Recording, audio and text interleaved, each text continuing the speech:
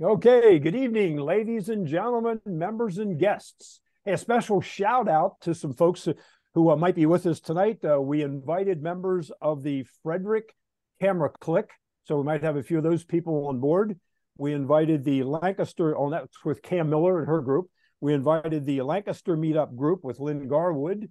And we also invited the Hillview group from Coatesville, which includes my brother Chip. He's on board. Hi, Chip. And Ron Saltzman. So welcome, guys. Hope you enjoy the program. We have a very special guest speaker this evening. So before we get to that, let me remind you that I am going to disappear for a while.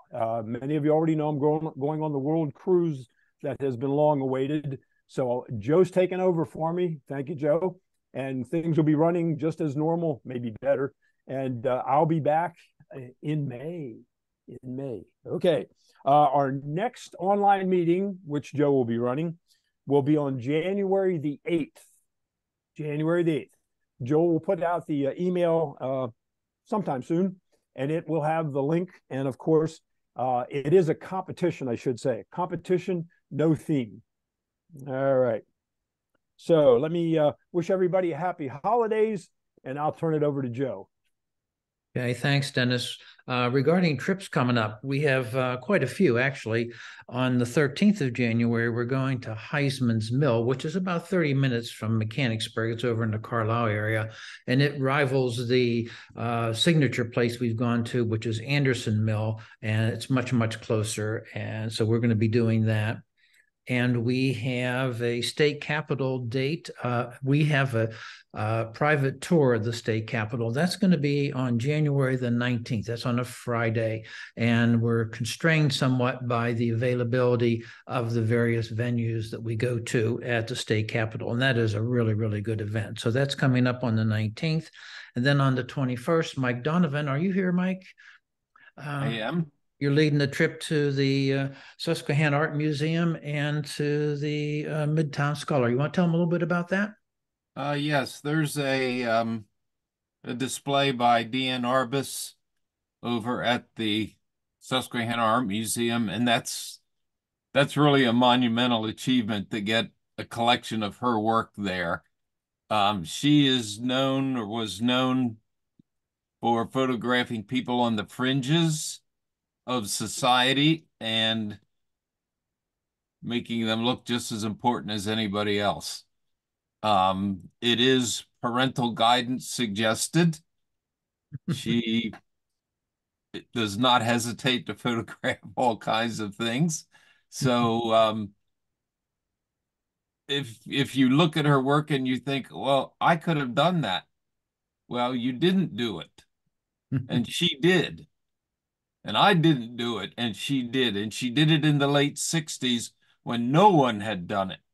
So it's a treat to see her stuff. It's eye-opening, and I think it's important to see. Okay, thanks, Mike. Just looking out ahead into February. What was the date on that? Oh, that one is on January the 21st. It's on Sunday afternoon. And yes. Thanks. And then we have Eastern Penitentiary trip down there. That's going to be a major trip. We're going to have probably a Wednesday night session on some tips and tricks. And then it's going to be on, the date hasn't actually been finalized yet, but we have that in the works and it's going to happen. And we're going to go to the Strasburg Railroad. That's coming up also. So those are just some highlights of what we have coming up. Dennis, back to you. Hey. All right. Thank you, Joe. Okay, at this time, I'll turn the program over to Merle, who's going to introduce our guest speaker. Good evening. Tonight's speaker is Jennifer King. Jennifer is an internationally acclaimed landscape and fine art photographer. I personally have shot with Jennifer many times, and she has a passion for teaching and inspiring other photographers that is unmatched. She is a Moab master photographer, a Stingray ambassador, one of 15 women to follow on 500px. Jennifer is the founder of Photography for the fight against breast cancer. Jennifer is one of the premier black and white photographers in the world, with a title win for the U.S. in 2020. Our subject tonight for tonight's presentation is black and white photography. Without further ado, my friend Jennifer King. Thank you. Thanks, Merle, for that nice introduction, and everyone for coming out tonight. Joe and Dennis, I appreciate it. Thank you. All right, well, let's get started. I'm going to share my screen, so give me just a moment. And while you're doing that, Jennifer, we're going to hold questions until the end of the presentation, if you would, please. Unless something comes up really demanding in the chat, then we'll do that. That's great. I think I lost a screen. Give me one moment. I lost my Zoom screen, so I just need to find it so I can share. Okay. Sorry, Merle, I'm proving myself right with my technical. Yeah, you said it early on. You're not technical, you're creative. Okay, let me get back to share. Okay.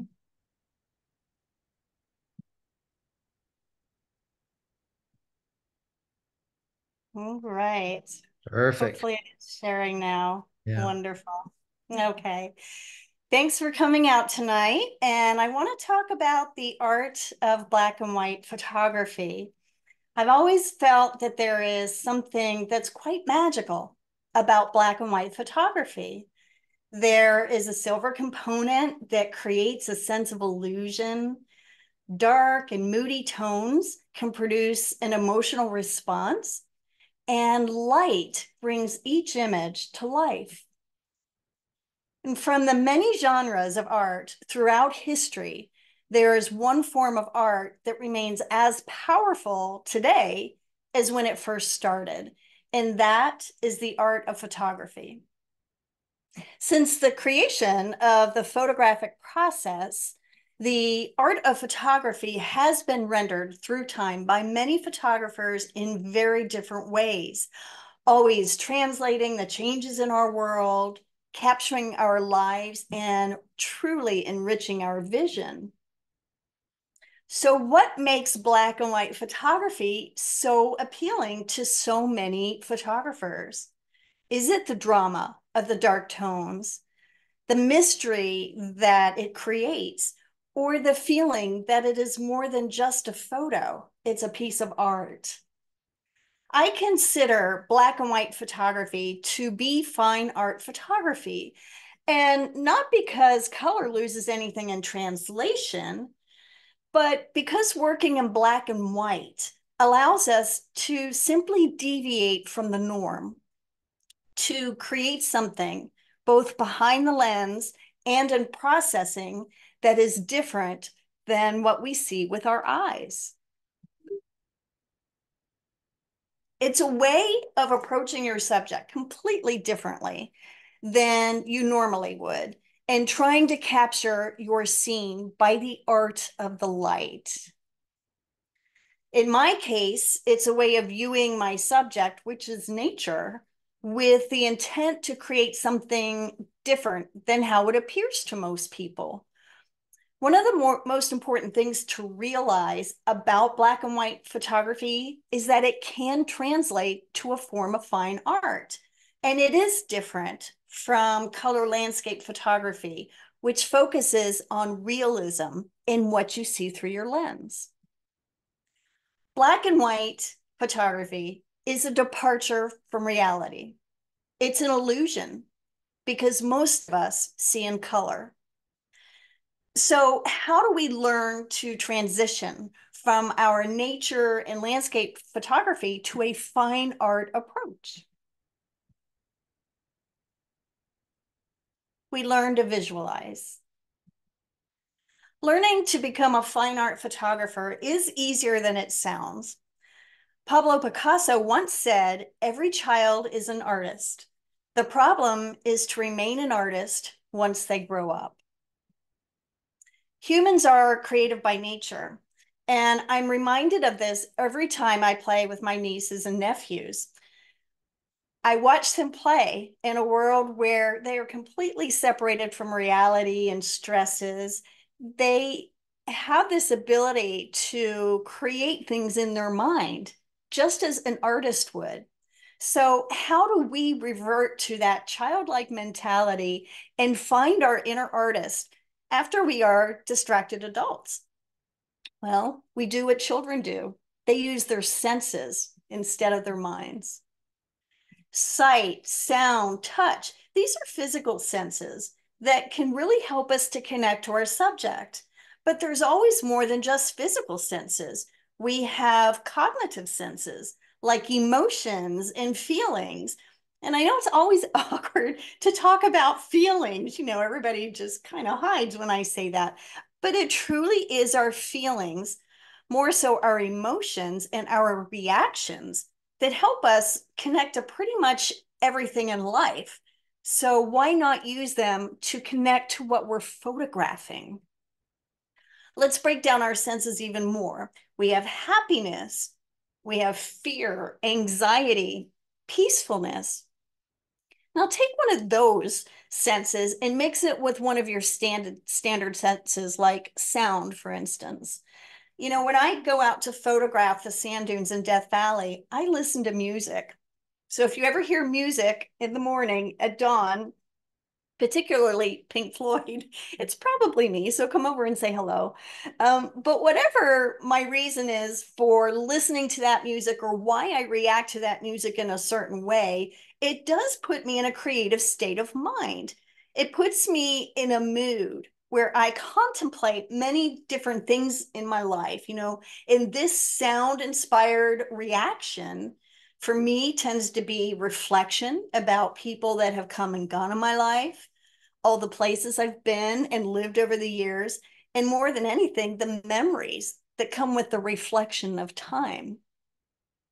You know, we all go through periods in our lives when our emotions are more prominent in our daily lives for a multitude of reasons. I remember when COVID first broke out in March 2020, I flew from Norway to Death Valley to Las Vegas. And there was some hype about something going on, but I didn't really know what was going on until I'd been there for a couple of days. And then the whole world and the park started to shut down. What I love is that I had Death Valley pretty much to myself. And while I was photographing, I was able to tap into my fear and I put that emotion to work.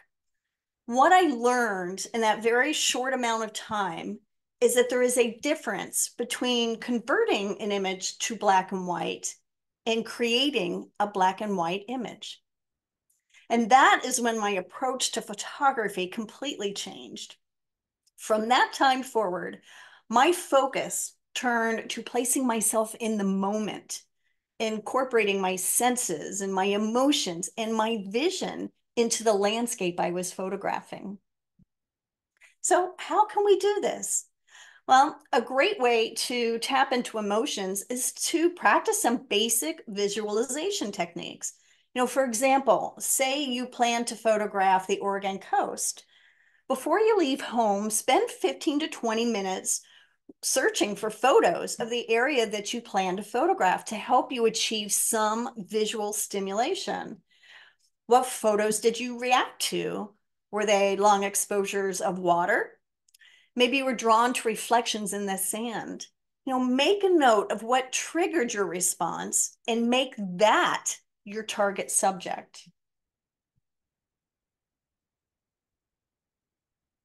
Work on your approach. I know normally we don't think of black and white photography as having a high dynamic range, but it does. There are 256 shades of gray in your image, and you will need to choose which of these shades or tones you want to emphasize. Contrast is a great tool for black and white photography. So in fact, I prefer to photograph in high contrast light because I like darker tones and brighter whites. What does this mean? Well, as someone who's been a landscape photographer for a while, it means I can photograph in the middle of the day, and most of my black and whites are. Creating fine art through photography is not so much about what you photograph and a lot more about how you photograph. And visualization does play an important role. Try to practice techniques that help you to approach photography in a new or even a different way, like meditation or taking a couple of deep breaths so you can relax. Fine-tuning your creative side is not a race to the finish line, and you are not racing against the sun. When you arrive at your destination, I recommend that you try just closing your eyes for a moment. Try and picture that image that you saw earlier that you reacted to. And now that you have a mental image of what you want to achieve, it's time to put yourself into the image.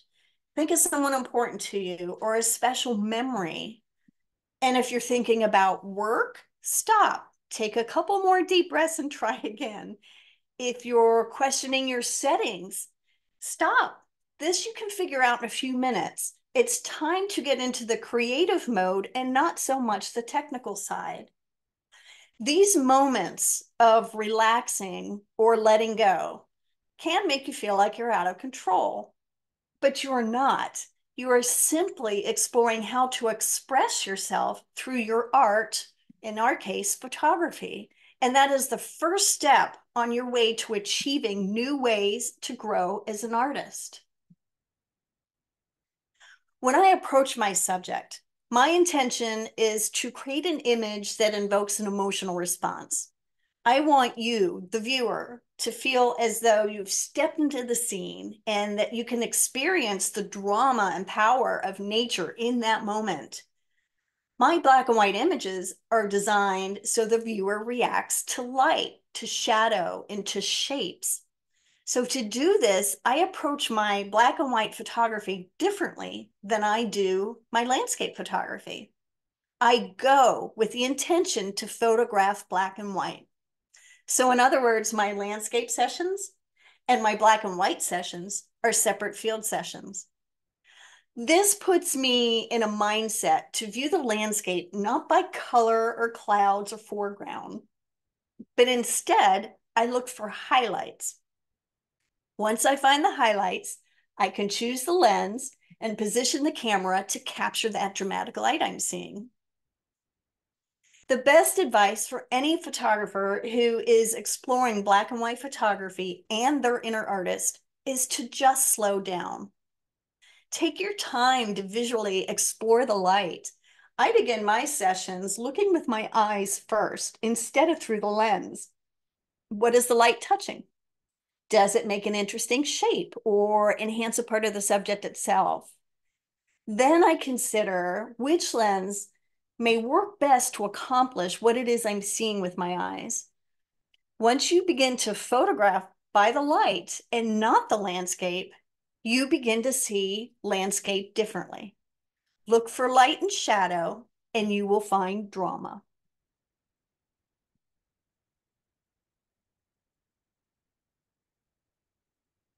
Remember that fine art is not based in realism, and neither is black and white photography. So it's important to allow yourself to get creative with what you're doing.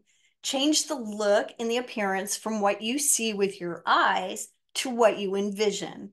Reflect back on those images you found while you were researching that you reacted to. Think about them for a moment. See if you can creatively translate that into what's in front of you right now. Then put yourself, your mood into the moment of photographing. Do you feel happy? Do you feel sad? Do you feel intense? Tune in with all that's going on around you. Can you feel the sun on your face? Can you hear the wind? For centuries, artists have used emotions and their senses as part of their creative process.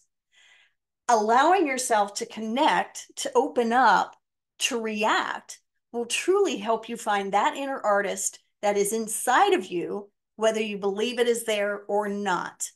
You just have to try.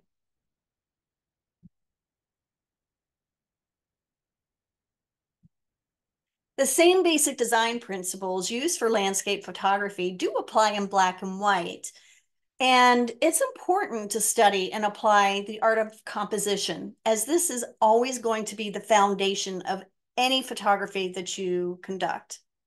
For creating black and white images, there are some key design elements that will really help to bring your image to life, like the use of foreground details, which can be so crucial for communicating dimension in black and white. That's extremely important. Having that strong foreground, a middle ground, and background, that creates depth, and it increases the vastness in any landscape that we have. And foreground adds a lot of drama to your image. The best way to enhance your foreground is to get low or close to the foreground subject, because this allows you to play with spatial relationships by exaggerating the entrance to your photo. This is really fantastic for landscape photography of all kinds, but in black and white, when you only have tonalities, making your foreground dramatic can be really beneficial for that added effect. Another wonderful thing that a strong foreground will do, besides create dimension, is it can create a sense of placement. Anytime that you provide something in the foreground for the viewer to feel a sense of connection to, they're going to accept it. So if you give the viewer a place to step into your photo that's in your landscape, or something for them to reach out and touch, they can feel like they're a part of your image and they feel emotionally connected. And that's a very important part of why we share photography. The use of lines in your images for black and white photography are probably the most effective way to capture the viewer's attention. Now, there are studies shown that your eyes are always going to follow a line. So in any type of photography, knowing how to successfully and creatively compose with line is extremely important. Lines can be one of the strongest structural elements in visual arts. It simply draws the viewer in. It holds attention, and even on their own, lines can create striking images. Eyes are designed to move. And you may remember this when you were young, playing with siblings and friends, you know, the staring contest that we all did. How hard is it to stare and not move your eyes? That's a very important thing to understand in visual arts. They have to move. Our eyes need to move. And leading lines are a very effective way to point the viewer to a subject, but they can also on their own create abstract and mysterious photos. From a creative standpoint, images that have really dominant lines can be seen as dramatic, striking, powerful. If it's a curved line, a lot of times the reaction is sensual and calming. Lines that incorporate patterns and textures mixed with a lot of highlight and shadow can be very graphic in nature, and they translate very well into black and white photography. I always look for these type of elements when I'm in the field, because I know they're going to add an element of drama to my black and whites. Now, there is little that shows the beauty of nature as well as simplicity. The impact of a simple subject cannot be outweighed artistically or by any grandeur, or convey a more powerful story than just plain simplicity. Beauty is in the light and the shapes. And whether it's a landscape or a detail of nature, the art of simplicity can be extremely powerful in black and white. Some of my favorite photos have been taken with a 70 to 200 millimeter or my 1 to 400 millimeter. Using a longer lens for a landscape or any subject really allows me to isolate the dramatic lighting that I'm seeing, and therefore I'm able to compose and draw your eye directly into the light. Remember, not everything needs to be a grand landscape. Sometimes the light, the line, the simplicity of your scene will communicate more intensity than a complex image can. We normally don't think of black and white photography as having a high dynamic range, but it does. Those 256 shades of gray I mentioned, they will become your tones. And choosing tonality is a crucial part of creating your style. Ansel Adams used a zone system for his photography. And while I don't use the scale myself, I did refer to it and study it and taught myself with it because it's a great teaching tool. He used 11 shades of gray in his work, making sure that each tone was represented. After time, personally, I developed a style that I like that has a lot higher contrast, but that's my personal preference. And I think we all elevate to that level at some point in time. I mentioned how contrast is one of the greatest tools in photography, especially black and white. I do prefer that high contrast because I like darker tones and brighter whites. It's moody. I guess I feel moody when I'm doing them this way.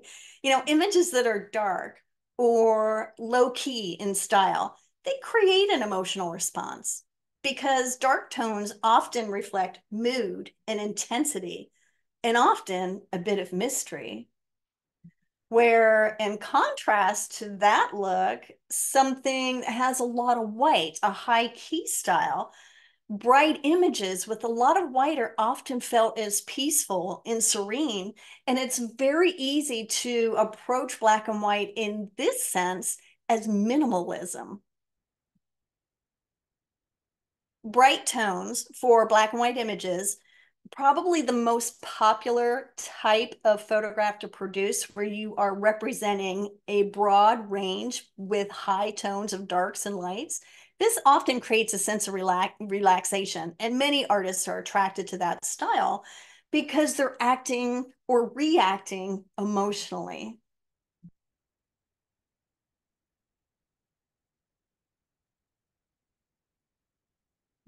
Always photograph in RAW format.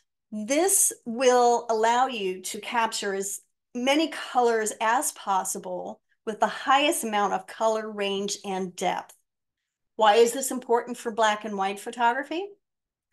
Well, even though you are processing in black and white, each color becomes a tone. So tonality will range from black to white to all those points of gray in between. This becomes especially important in processing. Watch your histogram. This is extremely important while taking the photo and during the processing stage. You don't want to blow out your highlights or lose any detail in the blacks. Your histogram is always the best tool for successful photography. And if you're struggling with black and white in the field as you get started, your camera may have a setting to preview the image in monochrome. So if you're in RAW format, your photo is still taken in color, but the LCD viewfinder on the back shows you the image in black and white or monochrome. This can really help and assist an artist and a photographer when they're learning to transition to the fine art of black and white photography. And I cannot recommend enough the need to use filters in the field. A polarizer, a graduated neutral density filter, or a neutral density filter. These can be every bit as effective in black and white photography. Actually, I think more so than in color. Because every bit of information that you put into your RAW file, the smoother the transition will be in processing.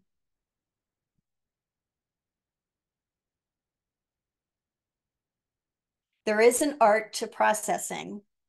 Black and white photography is a two-step process. Capturing the image by using visualization and creativity behind the camera, and next is using the computer to bring the image to life. There are many programs and techniques for processing black and white images. Personally, I like to use Adobe Lightroom as it's very user-friendly, and they have all the tools needed to get the job done. Now, Lightroom does offer some presets that you can use for processing your images. such as black and white presets. But I've always found that as an artist, self-processing puts more of my ideas and creativity into the final image. Finding your style doesn't end behind the camera. Processing is a very important step in the development and growth as a black and white artist. It will help you to define your style of art. This is something that will develop over time, but you can get started by trying to determine what processing style that you like. To do this, I recommend that you study the presets from Nik software called Silver Efex Pro. Now, I do recommend self-processing. I want to stress this, but what's so valuable about Silver Efex Pro, if you have it, is that you can use this plugin with Lightroom and you select your photo and you can view that photo with many different processing styles. And that's the benefit, is you can scroll through different things, high contrast, low contrast. They must have 20 or 25 things in there that you can see your photo with a preset processing on it. If you continue to go through that same step of looking at one image at a time with Silver Efex Pro, you will likely find that you return to the same preset in their menu, or at least a handful, 2 or 3, sometimes 4. Once you realize that, you're now learning what processing styles you like for your own work. And that's when you return to Lightroom or your software program and you learn how to use those elements to put them in. I do highly encourage photographers not to rely on the presets only, but enhance and learn to improve what you've seen through your own edits and your processing. For my black and white photography, I've learned to compose by the light and not so much the landscape. Let's make a note of things to look for in the field to help with visualization. What is the light touching? Where are the whites?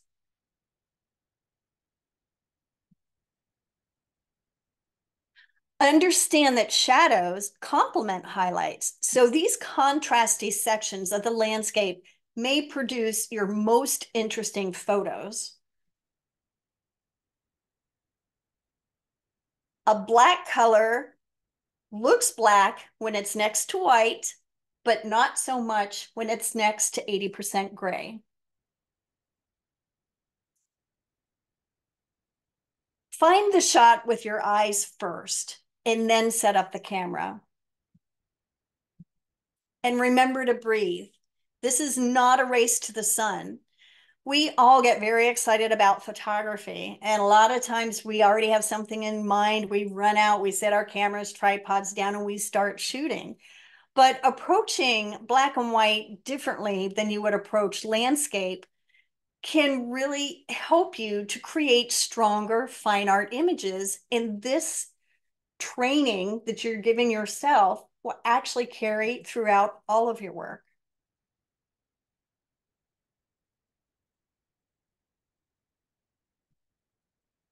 Own your own look. This is very important. You have to know when you're going out to try a creative approach that there is no right or no wrong when it comes to art. It's your creation and you can choose your own look.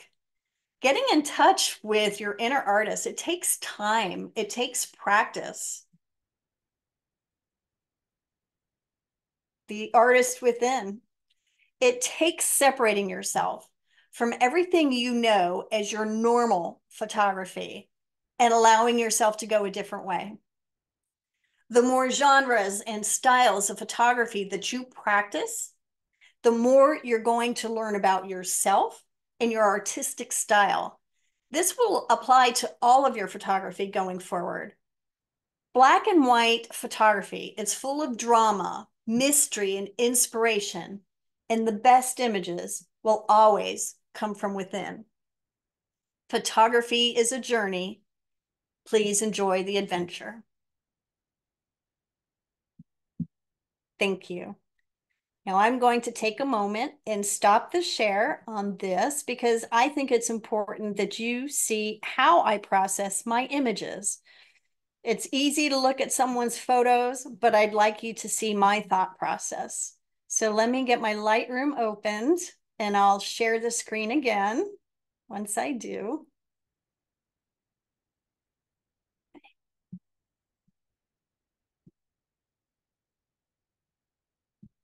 Okay, I believe you see it now. Okay. Got to get it centered on my screen, but there we go. All right, Merle was with me on this particular trip. I mentioned that I had learned a while back to separate my color photography from my black and white photography, and it really does make a tremendous difference. We went to Iceland back in 2021, 22. Actually, I don't remember what year. And it was a black and white trip. Everything we did, that we scouted, that we photographed, that we thought about, everything was with the intention to photograph black and white photography. I've been to Iceland a lot over the years, one of my favorite spots. And before I went, I started thinking how I wanted some of these iconic locations to look like. So I thought about them. I envisioned them. I had ideas in my head before I went or in my mind. So when I got to Skogafoss waterfall, which is this massive, amazing, roaring waterfall in southern Iceland, I already knew what I wanted to accomplish visually. The trick is, of course, getting all the photographers out of your way, but it wasn't too busy that morning. But I will say, if I ever get to a location that's super, super busy, you can always just say, which I do, I need to take a professional photo. Can I have 2 minutes and I'll take a photo of everyone around me? So sometimes that works. This time was pretty early morning, so we didn't really need it, but that is a good trick to know. So I had envisioned Skogafoss this way. So when I sat down my camera and I was composing, I knew what I was going for. And all I needed to do was use different settings, maybe compose slightly different in between them, but I wanted a really dark, moody look. Let me show you the raw file. Nothing like it, which often happens, right? But I knew where I wanted to go. So I'm going to walk through my thought process and how I process my black and white photography. I want to mention a lot of photographers have different ways of doing it. I like simplicity and I'm not a technical person, so I keep things very simple and I go with an artistic approach. The very first thing I always do while I'm processing is I work on the composition, no matter what the photo is, black and white, color, anything. I think that's really important to get it framed correctly before you start. Okay. There we go. Now, the next step for me is to turn it into black and white. And the reason I do that, I really want to approach this almost, I refer to it as a finger painting.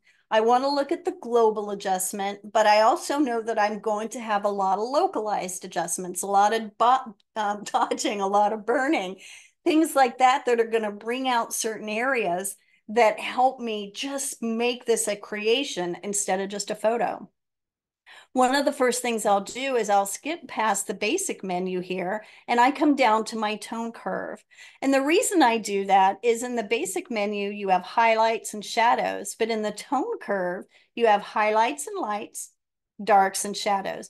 So basically, this is a more refined section in Lightroom where you can select lights and highlights and have a smaller selection of tonality to make adjustments to. It's just more refined. I can get a better result by doing this menu versus basic. So I'm going to take my lights while I'm watching my histogram, extremely important, up to where I want to be. I know that my histogram has got a lot of dark and it's got a lot of white. I know the white's in the sky and the waterfall and the dark is everywhere else. But I also know I'm going to work on that some. So I'm just going to do a little global right here, just to get it in a better balanced place so I know where to go with everything. Now, with landscape photography, I find it a little easier to do mostly global and then go to localize. But when we're working with tonality in black and white, anytime I have a very dark area or even a bright sky like this, my vision doesn't calculate it as part of the scene. So I think it's important to try and make that change. We could select sky here, but I've learned in many cases, certainly from processing this image, that one of the best tools here is going to be the radial gradient. And it is actually the tool I use the most. And the reason is it's the most forgiving. A lot of times when we select sky in our Lightroom, it's not selecting it exactly. And that's going to be very noticeable in black and white photography, especially if a white line or something that's not communicating very well. All right, so I'm going to hide that. I'm going to bring my exposure down slightly, and I'm going to come down here. I want to actually do clarity and dehaze a little bit too to see where that brings everything. And then I'll start bringing my exposure down because I really just want to see what's there. Where's my information? Where are my clouds? How far do I need to stretch it? Obviously, if I take it too far, I'm going to see a lot of black on the top of the water. So I'm going to stretch it out and make it a little thinner and try and get it off the rocks, the darkness. Okay. Now, what's so nice about Lightroom is that I can come back and I can layer those radial filters as I dodge and burn throughout this entire image again and again and again. And that's why I like that particular tool. But it did take my eye away from the brightness. So now I can look at things at a better tonal range. And I want you to notice something here. I'm going to turn this mask off. Look at my histogram when that mask was not on because it was catching the sky. And look at it now that I have brought the sky down a little bit. This is going to allow me to truly look at tonality. What is the hero of the photograph? Where do I want the viewer's attention to go? How do I want it to get there? And this is where I start going piece by piece throughout the image and trying to bring up highlights or bring down darkness or shadows or whatever it is that I want to accomplish. In this case, I have no white, so I know that the waterfall needs to come back up. I'll start with highlights. I always go gently with highlights and then sometimes whites before I go with exposure. I actually have quite a lot of room here, but before I do that, I'm going to get down to one of my sharpening tools.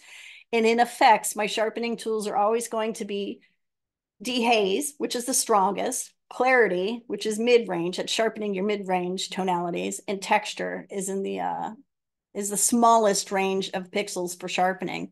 So I know that with clarity, I can really bring up the brightness and the white in that waterfall without making a strong impact anywhere else. And that's my goal at the moment. All right.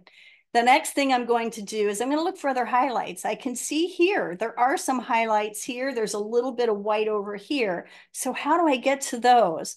Well, I can use a brush. I can use the filter. Let's actually do this. I'm going to take a brush. Sorry, I know that bounced a little. I'm just going to come up here slightly, maybe brush it in a little more. And I'm just going to bring up the highlights because there's some white on the edge of that particular area, those rocks. Can you see that coming to life a little bit? And now I can come down here with texture and help that to pop even more. I can come back with another brush and I can try and get this area here. One thing about brushes that I want to say is very important is you want to treat them like finger paints. You start trying to get things exact and it becomes very noticeable. I usually have a feathering of anywhere 50 to 75, sometimes higher. The feathering is the area, see if I can, between the two circles there. So the more feathering, the less noticeable any kind of line is going to be. So I'm going to bring highlights up right here. And I'm going to come back to my texture tool and see if I can accomplish what I want. Sometimes I need a little more clarity, but you have to be careful. Sometimes one tool will work and other times it won't. And then you can play back and forth with these things, right?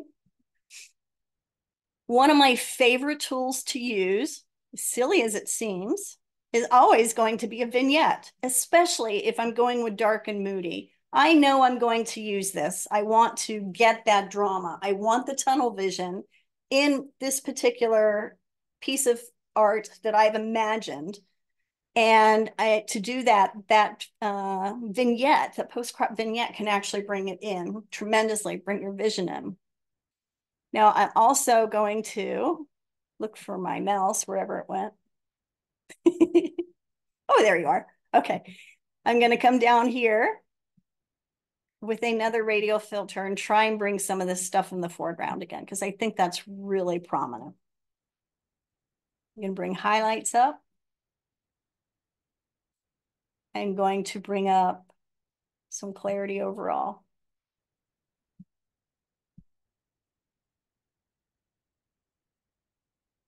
And basically what I do is I continue to work each image piece by piece by piece until I get to this spot. And I'm going to go to my final one so I can show you where I finished and how many masks I had on here. Look at all those. So basically you can see I have one, let's see. I have one for the sky. I have one for the rock over here. I have several of them here to try and bring out that line of light that I'm seeing here. And you can see where I brought out the white in the water. I continued to bring up more white so that the mist showed up in this section, but not on the outer edges.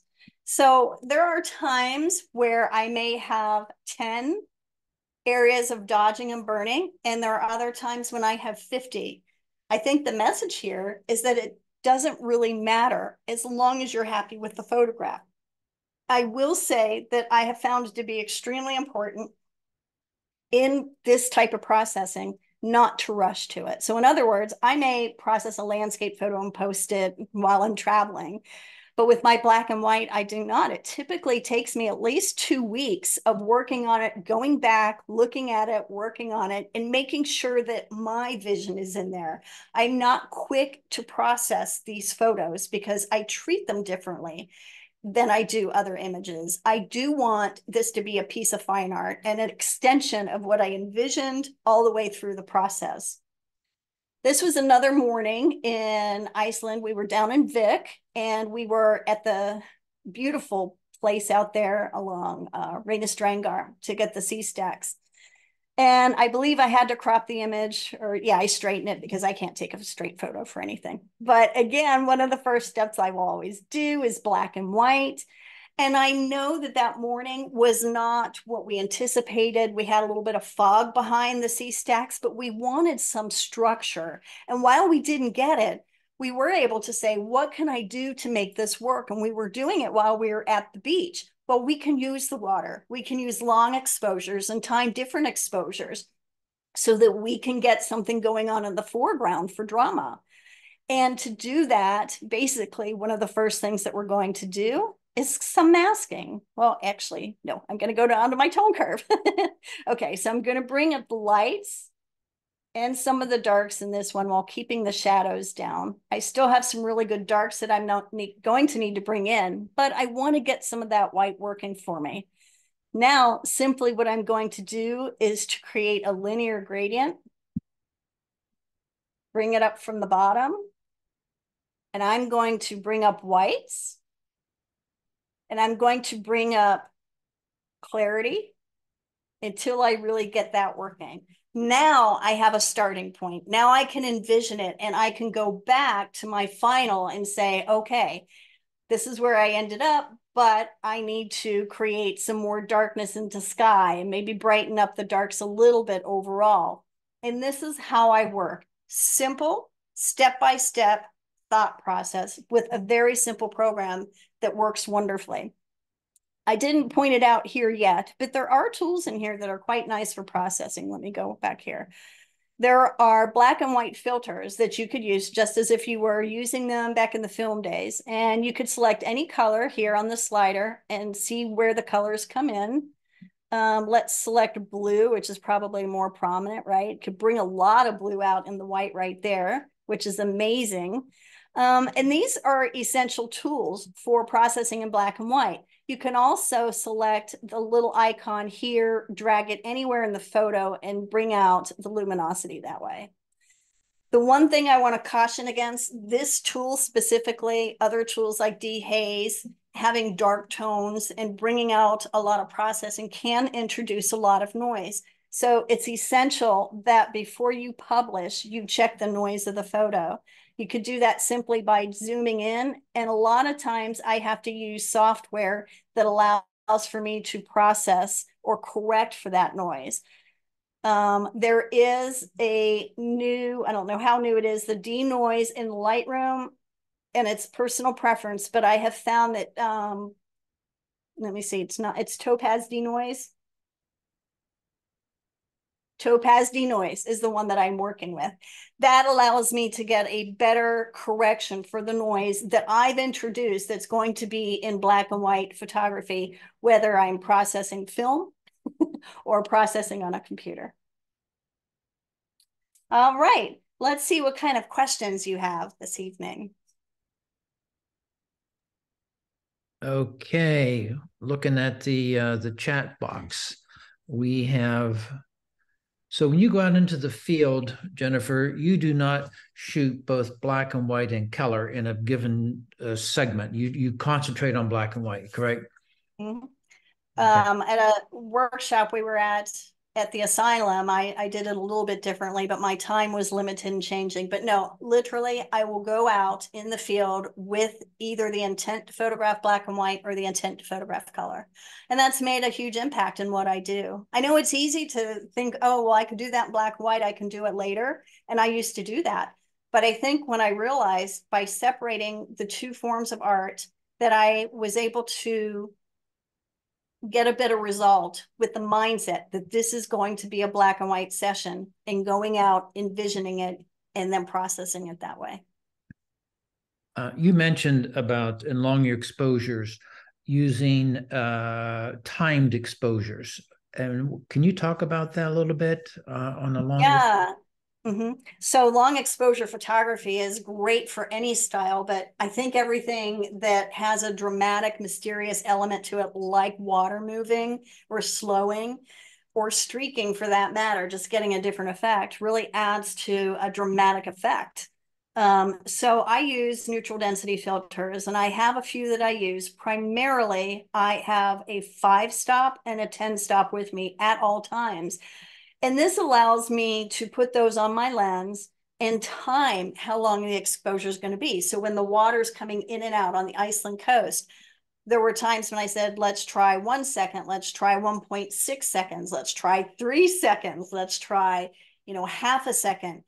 Each wave is going to come in with a different intensity and amount of water, and each time is going to give you a different results. So when I'm photographing long exposures with water specifically, I like to try a variation. I try many different things, usually start with a 5-stop. And then if that's not enough, if I need something longer to make it totally reflective of something, then I may use the 10-stop filter. But that's a valuable tool for any type of photography. And I always recommend that people get filters, especially good filters. There are some average ones on the market. I certainly went through my share of average ones, but you need something that's good, test it out from somebody, make sure that it works.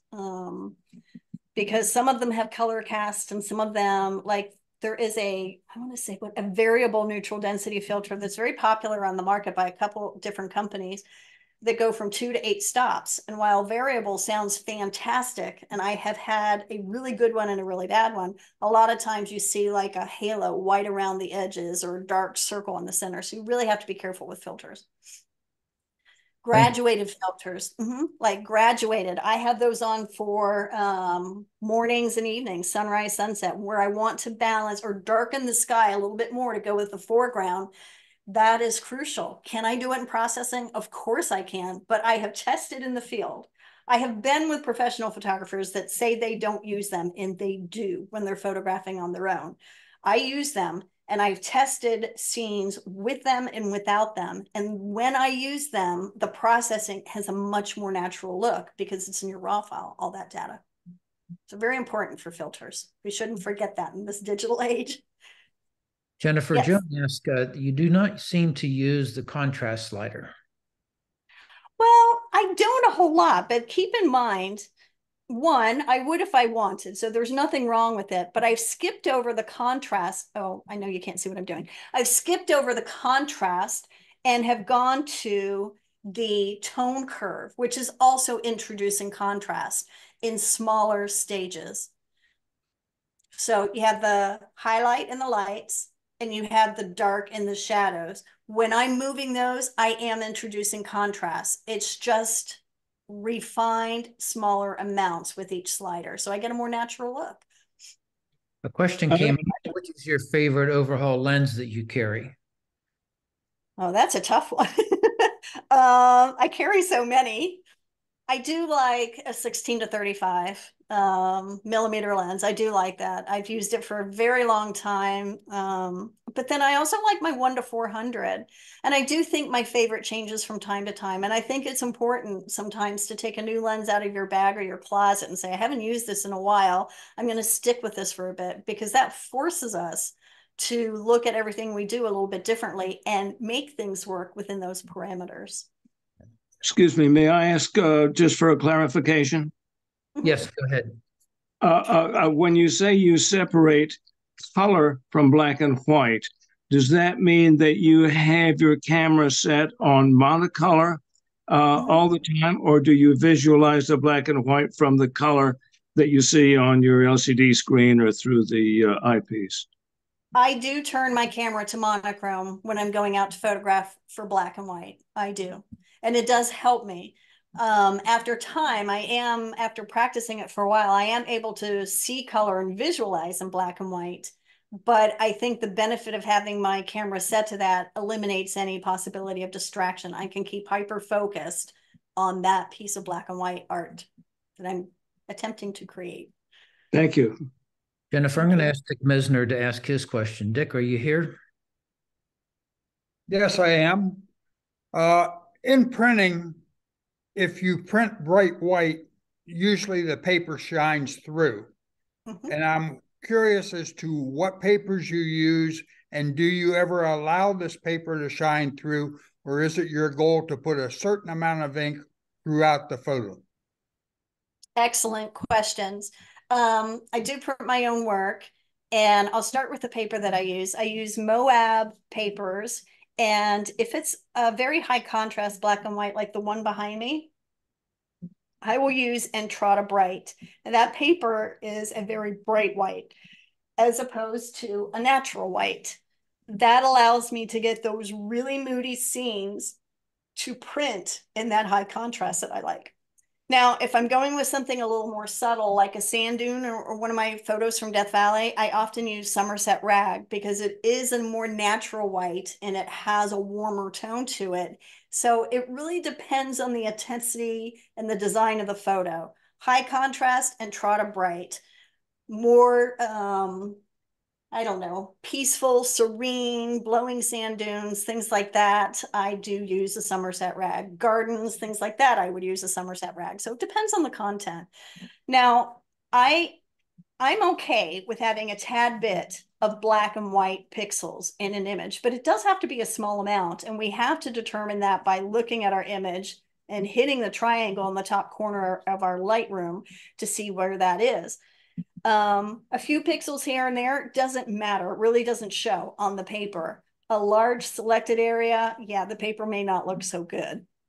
So I do try and avoid that, which can be hard in black and white. I've certainly had my lessons from when I first started, is to pay attention to that histogram. And if you have a very small selection of pixels that are black in the shadows of something and it's a small amount, you're okay. That little bit's not going to show.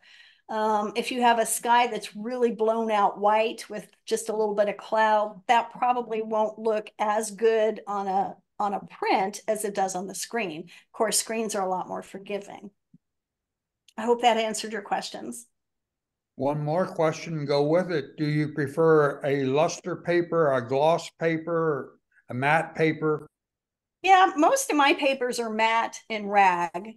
That's just my style. There are a lot of wonderful papers out there, and I know people who make black and white prints on like a pro gloss. That's just not my style. So I tend to go with more natural papers. Thank you very much. If anybody else would like to ask the question, unmute yourself and then ask Jennifer.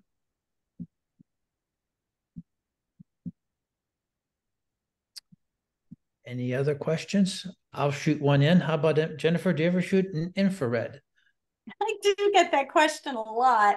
I had an infrared camera converted once, and I was playing around with it here and there. I have a Stingray, I want to say it's an 890 filter. They sent me a filter to play around with. And before I knew it, my husband nabbed the camera and he photographs with it. Okay. So he's a photographer as well. I'm very slow to learn, not in the sense that I don't think I'm too slow, but I like to take my time and learn and really put myself into things. And I'm so into the black and white at this point that it seems a logical step to infrared, but it's not that logical for me. So I set the camera aside, and Randy, of course, is using it like crazy. So I'm going to have to get another one soon. I know why Joe asked that question. It's because some of your images look like they are converted from infrared. There are a couple from the Smoky Mountains on my website that I used that infrared camera for as I was playing around with it, but that's about it. I've really not done much with it, and I'd like to get back into it. I think what I would need to do is just hang around the Smoky Mountains in the spring a little bit more, because that's such an amazing place. Anytime you have water and trees in spring, I think that would truly lend to the black and white experience. I'm sorry, the infrared experience. Any other questions for Jennifer? Jennifer, Dick Messner here again. I had the pleasure of listening to you when you gave a presentation for the Maryland Photography Club a couple months ago. And I believe you made a statement, something to the effect that fine art is not reality. Would you expand on that a little bit and say what you really have on your mind there? Sure. So landscape photography to me is not based in reality, but fine art is. Let me make sure I'm saying this the correct way.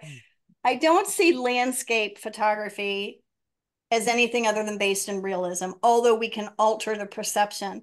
But black and white photography, I don't see that it is based in realism, because at least for me and a large population, I see in color.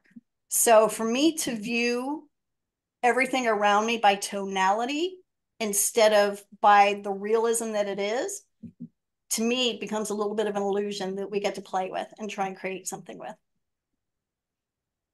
Thank you. Mm-hmm. Any other questions for Jennifer? I think that is it. Jennifer, thank you so much for the presentation. Thank you. Thank you That so was much. marvelous. Thanks. Let's hear a round of applause if you'd unmute yourself for Jennifer. Thank you. Awesome. Thank you, you. Jennifer. Fabulous. Thank you. Very good, Jennifer. Fantastic. It's great.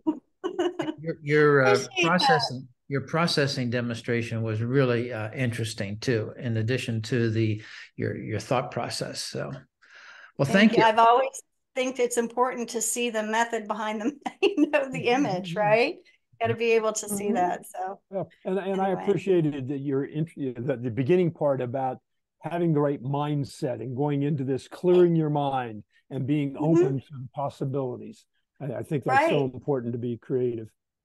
It is important, and it's hard to remind ourselves to do that sometimes because we do get busy. But if you can try and remind yourself to clear your mind, to take a deep breath, it's not a race. I know you'll find results continue to improve over time, and you become a stronger artist. Yeah. Now, I know it's been a few years, but do you remember the time you visited with us out at the Mechanicsburg Art Center? Absolutely, yeah, I do. Got to actually see you in person. Yeah, that was what, 2019, I think. Oh, was that 2019? Yeah, I'm not sure of the year. No, it was pre-pandemic. It was.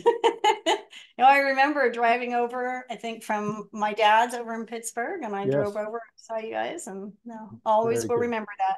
Well, this is the next best thing, and it was your presentation was outstanding. Really, really enjoyed it. Anybody else have any questions or comments? Okay. Merle, anything you want to say to wrap things up? No, thank you very much, Jennifer. We appreciate it. And thanks. Thank you, Merle. I guess I'll see you. Well, I'll at least see you soon in Lamar Valley for a night. Well, I'll see you Wednesday night, I think, right? Oh, that's right. Yeah, we have a class Wednesday night. I'll see you then. Who Thank knows? you. As a result of your presentation, you might see a few of these other people on your workshops too. That'd be wonderful. Always very, welcome people. very good. Okay, happy holidays, everyone. Thanks, Jennifer. Happy And good holidays. night, guys. Happy holidays. Enjoy your trip. Thank you.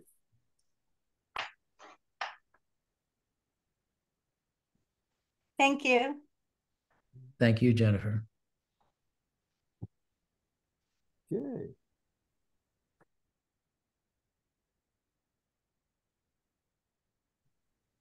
Well, gosh, we had 52? Yeah, something like that. That was great. Yeah, good Yeah, turnout. good. I saw a lot of names on the list there that I didn't, or a bunch that I didn't recognize. So they must have been from the other clubs. Yeah, maybe they'll join. Yep, could be. And 807, yeah, that went pretty quickly. She was pretty succinct. Right. Yeah, her images are beautiful. You know, They are. I thought the interesting thing I thought about her presentation is she showed so many pictures, but she never talked about any particular one except the ones at the end that she developed. Mhm. It was all a matter of, talking about the process and, seeing in black and white and, Mhm. being Yeah. receptive. Well, I'm just kind of wondering if you can use those processes for things other than landscapes. I imagine you can. Yes, absolutely. Just maybe not to the extent, when she goes for high contrast, she's pushing the texture slider and the clarity slider and really going for a dramatic look through the increased contrast. And you just wouldn't do that as much with a regular color image. But absolutely, the techniques for using the radial filter, all that digital dodging and burning, that is, yeah. I can see with architectural subjects. Oh yeah. Yeah. And Joe and I were just working on doing this a couple of days ago together, and we talked about Serge Romelli and the videos tutorials that he has about his process, and he uses the same process in all of his pictures, and it's all a matter of increasing the contrast, but subtly making some things brighter, some things darker, and it adds such a sense of depth and richness to the image.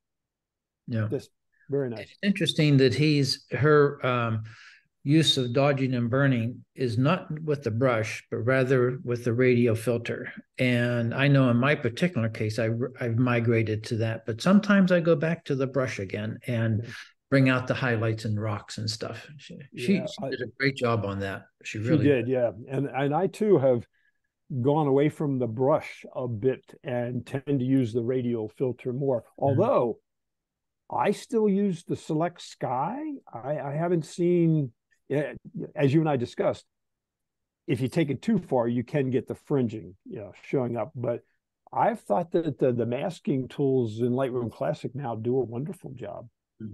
So I'm going to continue, to use those like Select Sky, Select Subject. I use those a lot. Yeah. In preference to a radial filter. Dennis, if I may ask another question of you, Sure. On your 4-month tour, are you going to do photo processing? Are you taking a laptop with you capable of doing Lightroom, Photoshop? I am, and I hardly ever process on a laptop. I prefer my desktop. Of course, because of the length of the trip, yes, I'll be processing on the laptop. We'll be anxious to see what you do. Yeah, appreciate it. Yeah, should be fun. I'll post regularly. Planning to. Great. Linda, how are you doing? Hanging on till the end there. Okay, Dennis, we will see you, and I'll be talking to you in the next couple of days, I am sure. Very good. Very good. Okay, thanks. Yeah, excellent presentation. That was really nice. That was good. Okay, good night. Okay, take care. George. I know. Good night. See you, Lucinda. And thanks again. And Linda. Here we go.